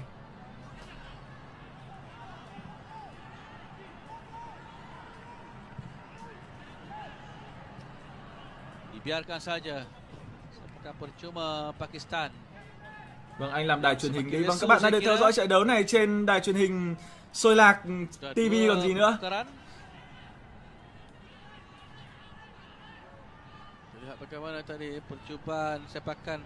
Thật sự thì mình cũng thấy khá tiếc khi mà giải đấu này VTV họ không mua được bản quyền. Nhưng nếu mà nói một cách khách quan thì với mức giá 15 triệu đô thì thật sự là cũng hơi khó cho họ. Khi mà ở Việt Nam thì tất cả các bộ môn tại ASEAN năm nay thì có lẽ người xem chỉ quan tâm tới bóng đá thôi. Và bóng đá thì ở vòng bảng Việt Nam sẽ đá 3 trận. Và theo mình nghĩ là sẽ khả năng là sẽ vào được đến tầm vòng bán kết. Nói chung là thật sự là mức giá 15 triệu đô thì nó cũng không đáng thật. Nhưng mà không sao, dù gì thì cũng còn rất nhiều nơi để các bạn có thể theo dõi ASEAN năm nay. Và Solar.tv là một ví dụ. Trong những trận đấu tiếp theo thì bọn mình sẽ cố gắng cải thiện cái chất lượng nó tốt hơn, có thể lên đến 1080p cho anh em. Cùng với đó là phần âm thanh gốc của trận đấu. Để ngày hôm nay thì mình sẽ về mình hack lấy một cái vệ tinh nào đấy, sau kiếm cho anh em đúng nguồn âm thanh gốc luôn. Văn Quyết Không được. Cú đấm bóng an toàn của thủ thành áo số 33. Rất quyết liệt. Hay quá. Vietnam datang lagi. Bagaimana kali ini? Mudah dikeluarkan di situ oleh pemain yang berjersey nomor 18. Nãy giờ thay ai nữa chứ nhỉ?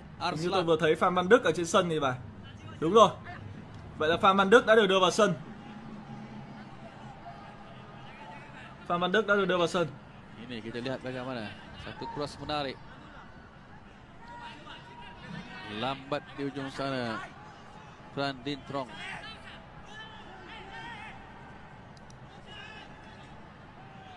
Terus diuji nampaknya terpaksa bekerja keras Hanif Shakib.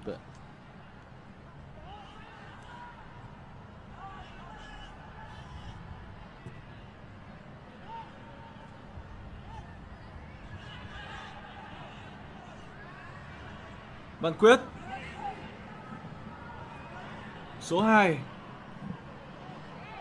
Đường chuyền không thành công. Setakat ini persembahan pasukan Vietnam juga agak sedikit perlahan. Mungkin mereka phút thứ 65 và tỷ số vẫn đang là 2-0.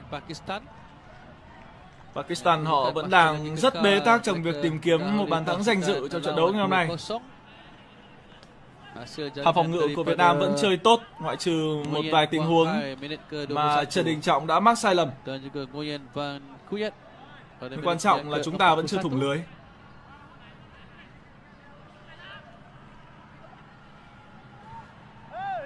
Đoàn Văn Hậu, người đã có một siêu phẩm tại cúp Tứ Hùng.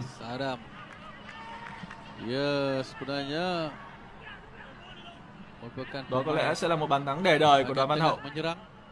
Một pha Chivela tuyệt đẹp.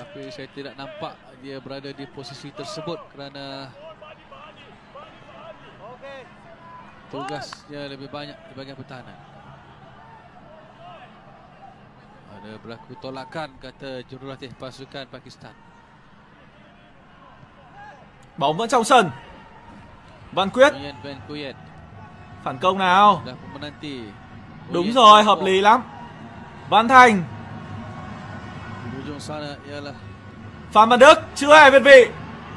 Làm gì đây? Sẽ là một quả đá phạt góc dành cho cầu thủ U23 Việt Nam.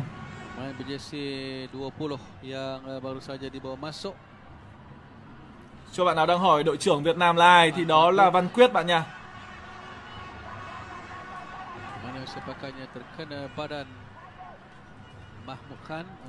ASEAN năm nay còn có cả Liên minh huyền thoại nữa cơ các bạn.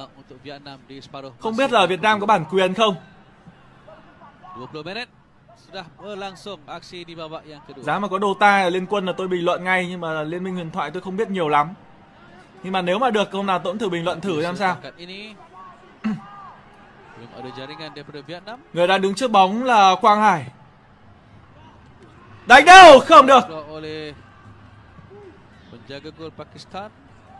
Đường chuyền dài nhưng mà giống một pha phá bóng hơn của cầu thủ áo số 19 bên phía Pakistan. Có Liên Quân à? Ok, có Liên Quân sẽ bình luận Liên Quân cho anh em. Anh Captain mấy hôm nay anh ấy học bình luận Liên Quân kinh lắm.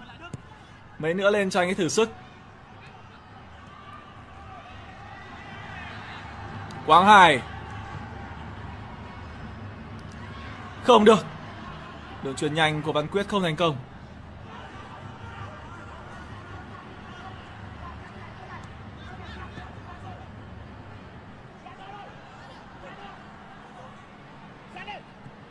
Pakistan cuba mengatur satu serangan. Masih dalam kawalan mereka sekarang ini. Tidak ada pemain di hujung sana. Hay quá nhờ. Satu gerakan Pakistan không được. Tetapi mudah akhirnya. Bây giờ là phản công dành cho Việt Nam. Đường chuyền sắc của Quang Hải. Cơ Phượng. Penalty. Một quả penalty chính xác dành cho Việt Nam. Không có quá nhiều điều phải bàn cãi ở pha bóng này, khi mà cầu thủ áo số 4 đã có một pha đốn Công Phượng.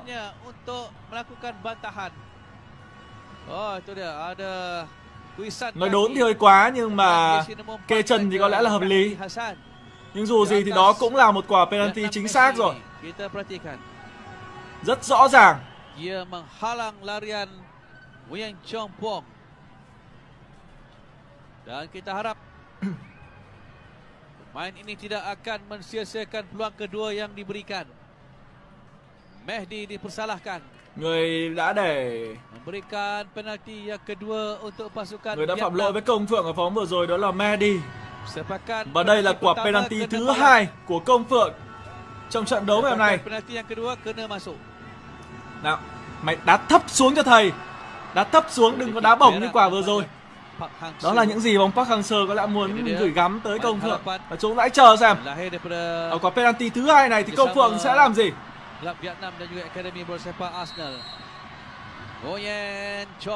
Công Phượng không vào. Lần này thì Công Phượng không thể đánh bại được thủ thành Saqib. Không thể tin được. Vâng, có lẽ là tôi nghĩ những quả tiếp theo nên để cho một cầu thủ khác thực hiện. Nghe tới cái tên Công Phượng chúng ta đã thấy nó là một loài có cánh rồi. Và Công Phượng thì thường rất thích bay cao. Lại còn Phượng nữa thì cao lắm em ơi. Bây giờ sẽ chỉ có một quả đá phạt góc dành cho cầu thủ U23 Việt Nam mà thôi. Và bóng tốt của Saqib. 2 quả pen, mít cả hai. Thể nói là vô tiền khoáng hậu. Trước giờ xem Việt Nam đá tôi chưa thấy ông nào xịt 2 quả pen cả. Đi vào lịch sử rồi. Tỉa thêm quả nữa đi, làm quả hat-trick mid pen cho nó chuẩn. Nhưng trong một thế trận như thế này thì mid nó cũng bình thường thôi. Những người đồng đội của anh đã ngay lập tức tới để an ủi Công Phượng. Và Công Phượng cũng chỉ nở một nụ cười trừ thôi. Có lẽ là anh không may mắn trong ngày hôm nay.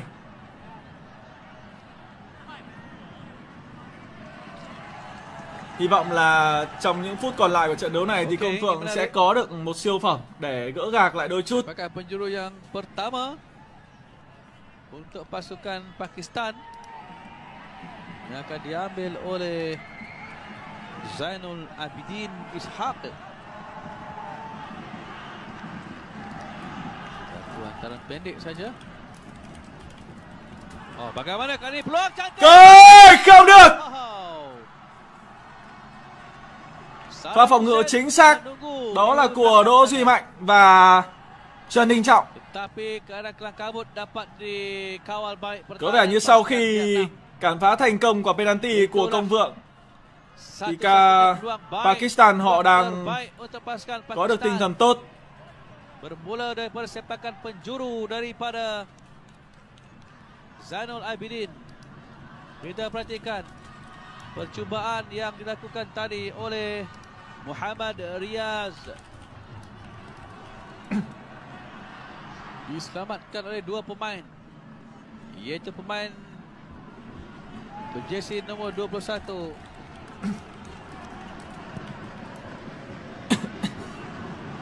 dan juga pemain berjersey nombor 4 Bui Tiendong menyelamatkan keadaan. Walaupun Saddam Hussein telah pun menanti di Quang Hải không được.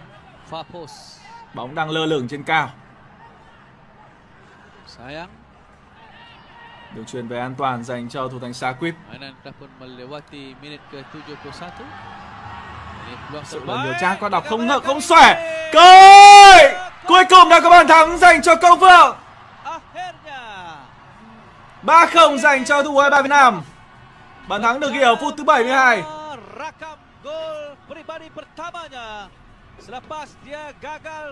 Xin mời cô quý vị và các bạn, vừa rồi là lượng cổ động viên ít ỏi tới cổ vũ cho U23 Việt Nam.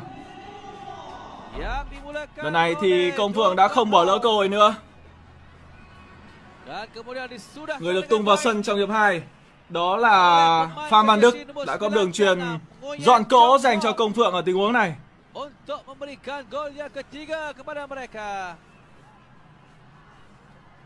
Vâng, đúng như tôi đã nói thì sau khi mít 2 quả pen thì chắc chắn Công Phượng sẽ rất nỗ lực trong những phút còn lại. Và cuối cùng anh cũng đã có được bàn thắng trong trận đấu hôm nay. Khuôn mặt khá đáng thương của thủ thành bên phía Pakistan.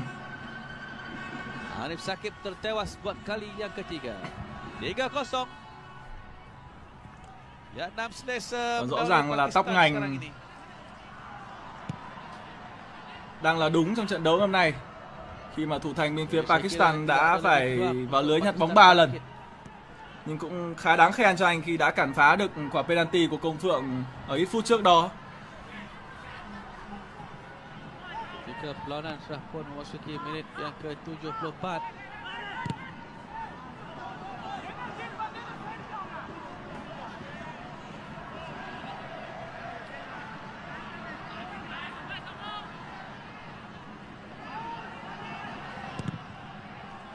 Ném biên dành cho các thủ áo trắng.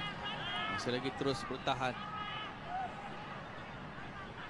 Dia juga merupakan pemain skuad senior pasukan bola sepak kebangsaan Pakistan. Pakistan adalah negara yang lebih dikenali menerusi acara hoki dan juga angkat berat. Tiếp tục là một pha lên bóng nữa của các thủ áo đỏ. Văn Thành. Phan Văn Đức. Chuyển của Văn Thành chính xác. Đoàn Văn Hậu. Việt vị mất rồi.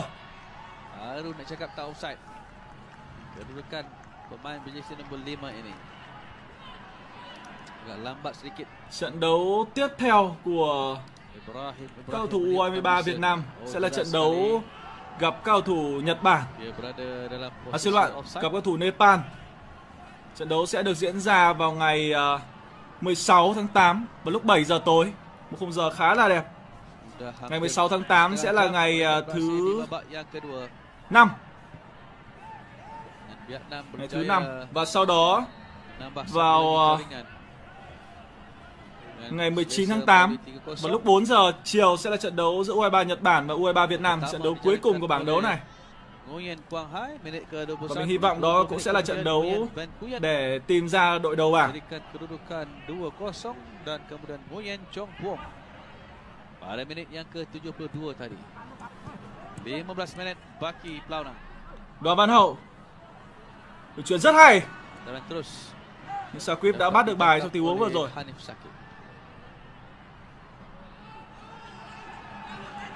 Sepanjang số 10 ông này như tên là Riyad thì phải. Belum ada hujan yang turun. Quả ném biên dành cho các thủ Pakistan. Dan dijangka cuaca ini akan berterusan sehingga 2 September depan. Ujung dengan emas kita sasarkan.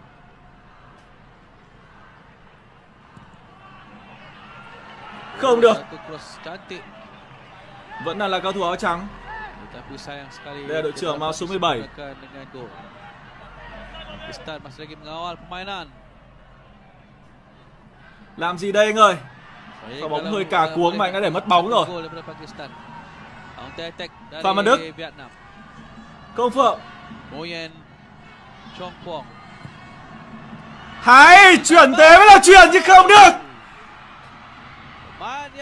Không thể đánh bại được Saqib vào tình huống vừa rồi. Đường chuyền rất hay của Phan Văn Đức. Người đã tung ra cú dứt điểm đó là Đỗ Hồng Dung. Hampir saja memberikan gol yang keempat. Tetapi kali ini cemerlang pula persembahan Hanif Saqib. Phan Văn Đức đá hay quá. Không bù cho mấy ông nãy. Ông Anh Đức rồi chuyền. Cần phải cải thiện thêm. Chứ còn... Ok á. Ở đây rồi. Phan Văn Đức đá hay quá anh em ạ. Được đấy.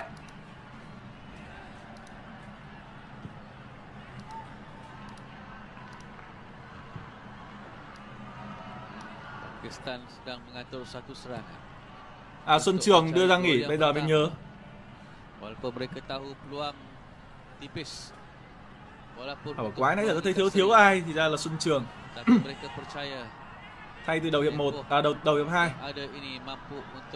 Tiếp tục là Phan Văn Đức, chúng ta sẽ chờ xem. Và xử lý rất là bình tĩnh.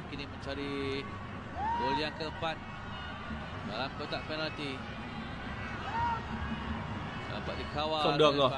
Quả bóng hơi chần chừ.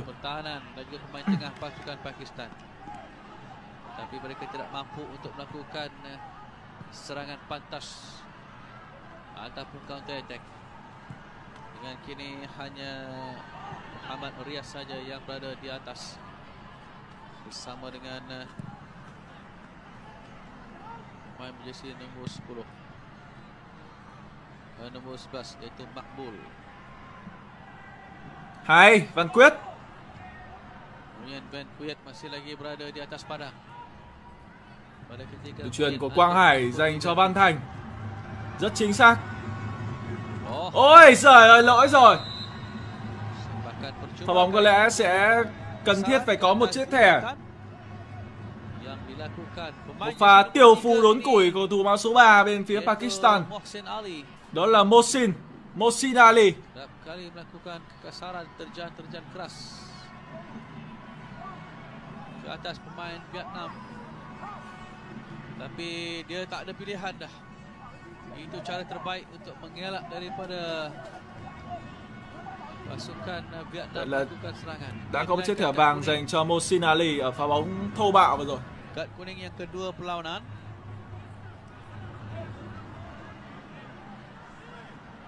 Ini dia Bubantan.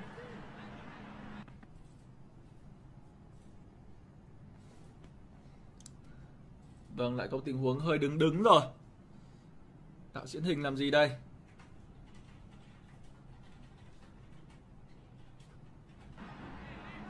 Main di bahagian ikutkan kepada senarai pemain ini, dia diletakkan di bangku di posisi pertahanan. Nampaknya dia lebih banyak berada di bahagian tengah dan kini dia naik di atas pula. Dàn xếp quả đá phạt mà lâu thế. Văn Quyết. Cầu Phương. Bóng có vẻ như đã chạm tay vào cầu thủ bên phía Pakistan. Nhưng trọng tài vẫn đang cho trận đấu được tiếp tục. Tiếp tục là đứng rồi. Đứng thế này nhỉ?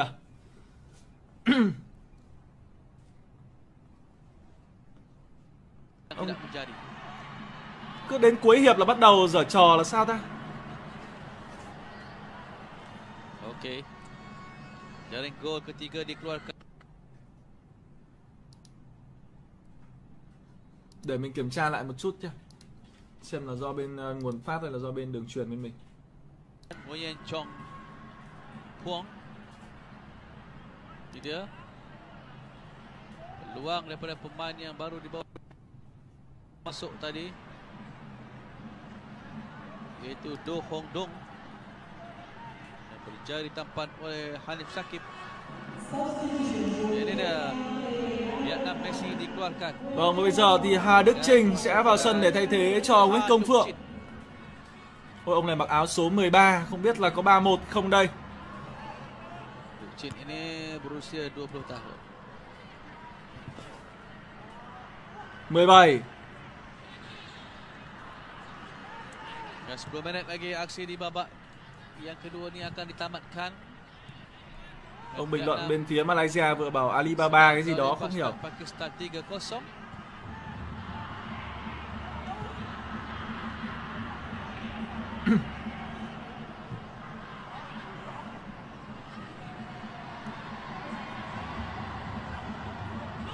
Tiến Dũng.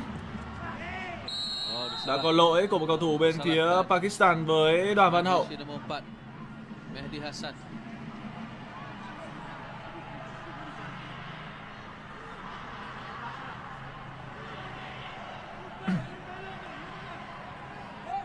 Yang menjatuhkan Đoàn Văn Hậu.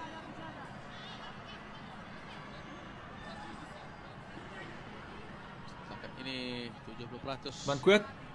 Masa ditunjukkan oleh pasukan Vietnam. Tiến Dũng. Tay rồi. Bóng đá phải bóng chuyền đâu, ông buồn cười thật. Uma.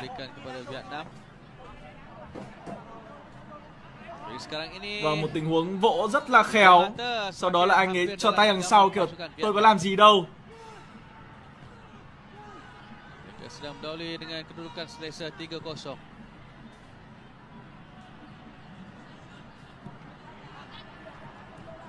Nền bóng rất yếu ớt.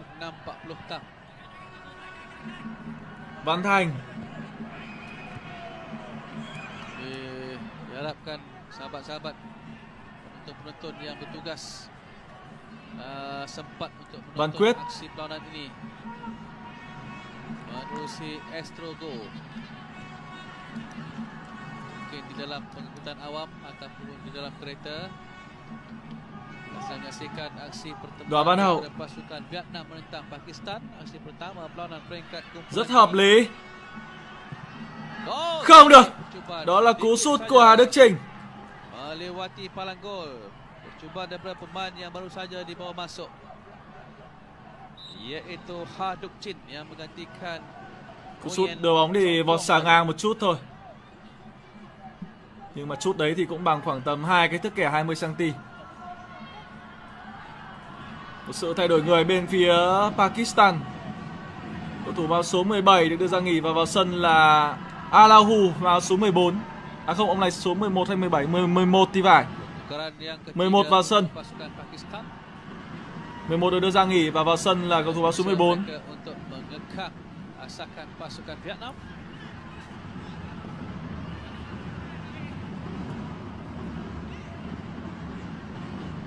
Chúng ta đã được nghe thấy rất nhiều những âm thanh cổ vũ trên sân vận động ngày hôm nay.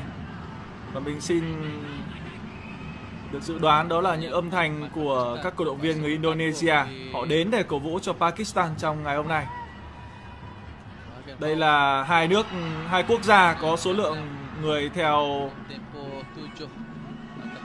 đạo Hồi rất nhiều. Indonesia là nước đông nhất, còn Pakistan là nước đông nhì. Và ngày hôm qua thì cộng đồng mạng giữa Indonesia và Việt Nam lại có chút xích mích. Đó lý do khiến mình tin rằng ngày hôm nay rất nhiều cổ động viên Indo đã tới để cổ vũ cho Pakistan.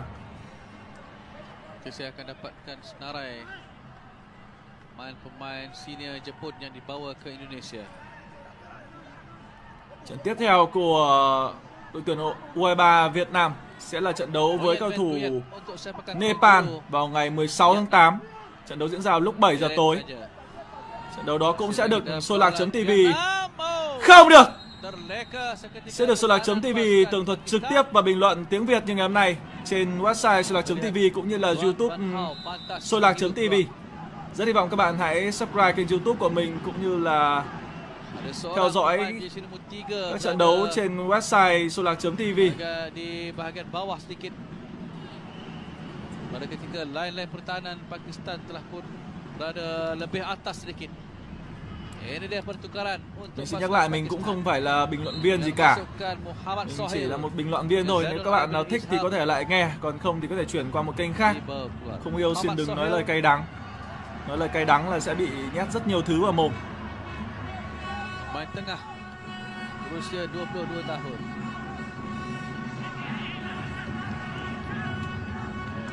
Và phá bóng an toàn của Đoàn Văn Hậu.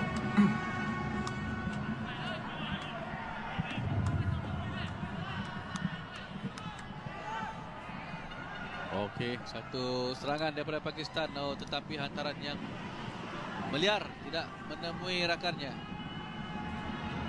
Phản công dành cho cầu thủ Việt Nam. Đây là Hà Đức Chinh.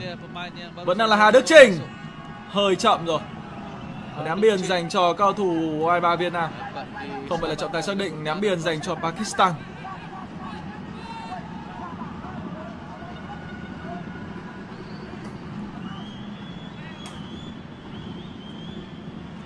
Hay thế nhở.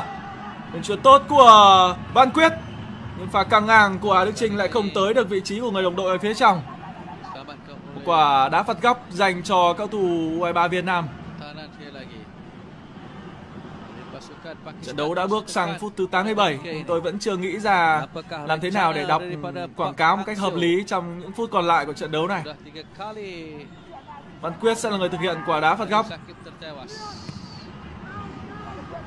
Bóng đã được phá ra khá dễ dàng.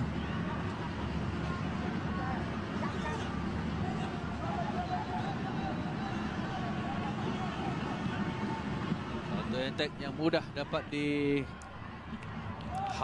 oleh pertahanan pasukan Vietnam.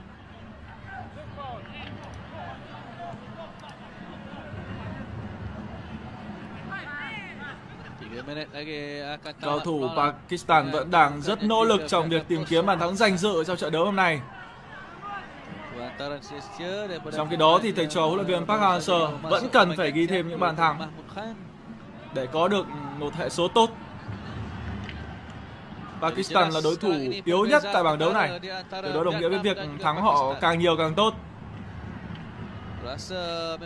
Nepal thì vẫn đang là một ẩn số với chúng ta. Còn Nhật Bản thì không phải bàn cãi rồi, họ là một cường quốc bóng đá tại châu Á. Trọng tài đã thổi phạt Đoàn Văn Hậu với lỗi chơi bóng bằng tay.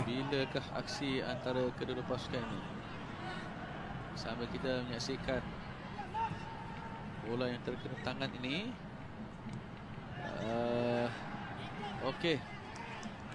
Vietnam akan bertemu pasukan Jepun pada 19 Ogos. Lama lagi. 5 hari lagi ya. Pasukan Jepun akan bertemu Vietnam. Dan perlawanan kedua Vietnam, mereka akan menentang pasukan Nepal. Chuyển rất hay của Hùng Dũng.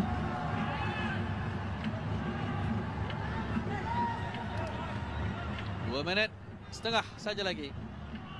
Văn Thành akan ditamatkan dengan Vietnam berada di ambang kemenangan dalam perlawanan yang pertama peringkat kumpulan D. Tiến Dũng, Trần Đình Trọng. Hay quá nhờ. Không được. Nỗ lực phá bóng vừa rồi là của cầu thủ áo số 3. Tuyển vẫn là cầu thủ Việt Nam. Bàn thắng thứ 4 hay không? Ôi giời ơi. Rất đáng tiếc cho Phạm Văn Đức. Những pha xử lý trước đó của anh là hay. Đáng tiếc ở cú dứt điểm quyết định thì bóng lại đi hơi cao. Pada ketika penjaga gol Pakistan Hanif Saqib hanya mampu melihat saja. Pha xử lý rất khéo. Đáng tiếc là cú sút quyết định thì anh có vẻ như đã hơi bị yếu trụ. Và để cho trụ khỏe hơn thì tôi đề nghị anh cần có những pha về nhà tập trụ nó tốt hơn. Vuốt trụ đều lên. Mampu menjalankan tugas mereka dengan baik. Khi đó thì thủ môn Pakistan đang có một pha nằm sấp và được sự chăm sóc của các bác sĩ. Có vẻ như là cẳng anh này đang bị đau rồi. 3 phút bù giờ cho hiệp thi thứ 2. Ủa sao mình đọc Văn Thành, các ông cứ nghe thành Văn Thành nhỉ? Văn Thành. Hay là cái cách mình đọc là nó bị thế là Văn Thanh mà sao là mình đọc là Văn Thanh. Ở đây rồi, trong khi mà thủ môn đang nào bị đau thì chúng ta sẽ đến với phần quảng cáo. Các bạn đã được nhìn thấy quảng cáo của website zovip.club. Game dân gian đổi thưởng số 1 Việt Nam, kế thừa một huyền thoại. Vâng, để truy cập, để tìm hiểu thêm thì bạn hãy truy cập vào website zovip.club nha. Bây giờ chúng ta cùng quay trở lại với những diễn biến chính của 3 phút bù giờ. Ông Park Hang-seo đang gãi đầu, bên cạnh ông thì có một ai đó đang ghi chép. Trong khi đó thì thủ môn mang áo số 33 đã không còn đau cẳng nữa và anh sẽ có một pha phá bóng lên. Saya kira ini pun baru mungkin 70 atau 80%. Quang Hải. Aksi sebenar yang ditampilkan oleh Vietnam. Kerana perlawanan terakhir mereka sebelum datang ke Indonesia ini adalah berdepan dengan pasukan Uzbekistan, bukan dalam final piala ataupun kejohanan AFC bawah 23, tapi dalam satu aksi kejohanan di Vietnam. Vâng, các bạn bảo thấy cả Hòa Minh Di ở trên khán đài. Không biết thật không? Nhưng bây giờ là một pha phản công dành cho cầu thủ Việt Nam. Quang Hải, Hùng Dũng, Văn Quyết. Phía trong đang có hai Đức Trình. Namun kalau mereka menang dua perlawanan, iaitu perlawanan termasuk aksi menentang Nepal. Quang Hải, rất hay. Đó là pha bóng không hiểu ý giữa Hà Đức Trình và Văn Quyết. Thực ra là các bạn thích mình bình luận chuyên nghiệp cũng được thôi.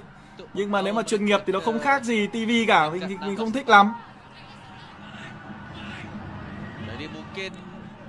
Chứ mà để bình luận chuyên nghiệp ấy thì tôi phải tắt hết màn hình ấy, tôi chỉ xem mỗi trận đấu thôi, tôi không đọc chat, không đọc comment gì của anh em hết, tập trung vào bình luận. Mà như thế thì nó không vui. Với lại như thế thì tôi không đọc được quảng cáo. Thôi, quay trở lại với trận đấu này đã, những giây cuối cùng rồi. Rất hy vọng là sau khi trận đấu này kết thúc thì các bạn hãy subscribe kênh YouTube cũng như like fanpage của mình, cùng với đó là truy cập vào website solak.tv trong những trận đấu tiếp theo. Đó, pha bóng đi rất tối. Có lẽ là sẽ không có bàn thắng danh dự dành cho Pakistan trong trận đấu ngày hôm nay.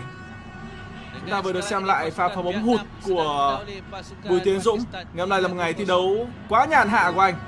Và tôi thật sự là quan ngại cho anh khi mà đứng lâu như vậy, không biết có bị muỗi đốt hay không. Có lẽ là trong những trận đấu tới, nếu gặp những đội bóng yếu như Pakistan này thì đề nghị ban lãnh đạo cần cho Bùi Tiến Dũng mang theo một cái màn. Thật sự là ở Indo rất nhiều muỗi. Chẳng may mà bị sốt xuất huyết cái là hơi bị mệt. Và đúng lúc này thì ông trọng tài người Jordan đã thổi còi để kết thúc trận đấu ngày hôm nay. Chung cuộc cầu thủ U23 Việt Nam giành chiến thắng với tỷ số là 3-0 và đang tạm thời đứng ở vị trí nhất bảng. Vào lúc 7 giờ tối ngày hôm nay sẽ là trận đấu thứ hai tại bảng đấu này, trận đấu giữa cầu thủ Nhật Bản và cầu thủ Nepal. Trận đấu đó cũng sẽ được tường thuật trực tiếp trên website solak.tv nhưng không có bình luận tiếng Việt tại vì không có Việt Nam đá, đơn giản vậy thôi. Và chúng ta sẽ còn gặp lại nhau trong những trận đấu tiếp theo. Đừng quên subscribe kênh YouTube solak.tv và fanpage của bọn mình. Fanpage thì để cho anh em xem đã, không thì anh em sẽ nhầm. Anh em chờ lại chút, nán lại chút thôi. Nán lại chút mình cho anh em xem cái fanpage.